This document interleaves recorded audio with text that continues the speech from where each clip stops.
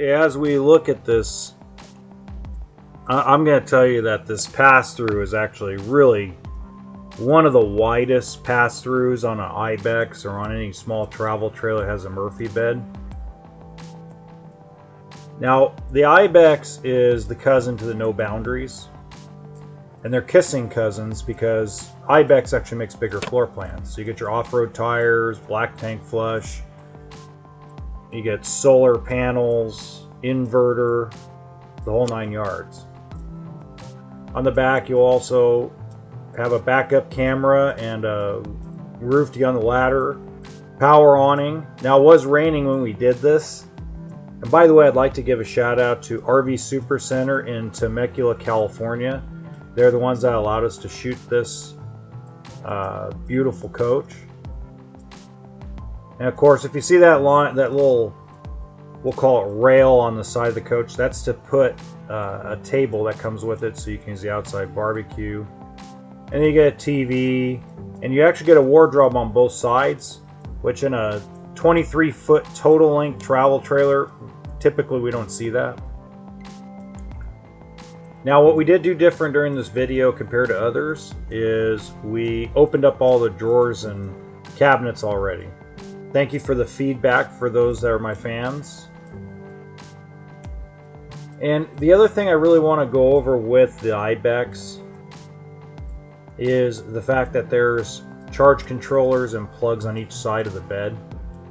It's got full-size bunk beds. It's got a decent-sized shower and big storage all the way around. Remember, this is actually towable by the majority of SUVs. It has a convection microwave. It's got a nice sink where it's not as big as most of your bigger travel trailers, but you know, you can fit a pot or a pan down there. It also has central vacuum, inverter, solar, 2-burner stove. You're probably wondering to yourself, well, what don't you like about it? I'm going to tell you, it's very nitpicky, the stuff I don't like about IBEX. The very first thing I don't like about IBEX trailers is it only comes with one propane tank on this floor plan. And to me, that's insanity. I do like the fact they put a full-size propane electric refrigerator in it. I'm a big fan of boondocking and dry camping. I love the pantry. But at the end of the day, if I have to be really, really nitpicky about this, it's the fact there isn't a lot of storage for clothing outside of the 2 small wardrobes. And that's being really picky, folks. With a coach this size, you don't want manual jack, or I'm sorry, you do not want electric jacks. You want the manual, since most folks using this are going to boondock.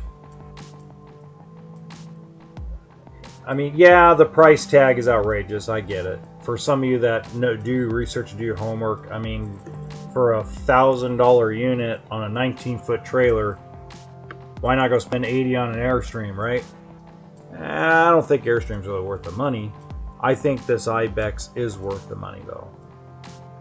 And for those of you that are fans of mine, I'm normally don't say anything like that. Normally, I'm pretty brutal. But if anything, this unit just has everything you want in a bunkhouse. If you have a 4Runner, Jeep Grand Cherokee, small Tacoma or Ranger. Well, that's all I have on this unit. At the end of this unit, at the end of this video, you're actually going to see right now in the top right hand corner a walkthrough video on another SUV towable travel trailer. Again, don't forget to like and subscribe. Hope everybody has a happy new year.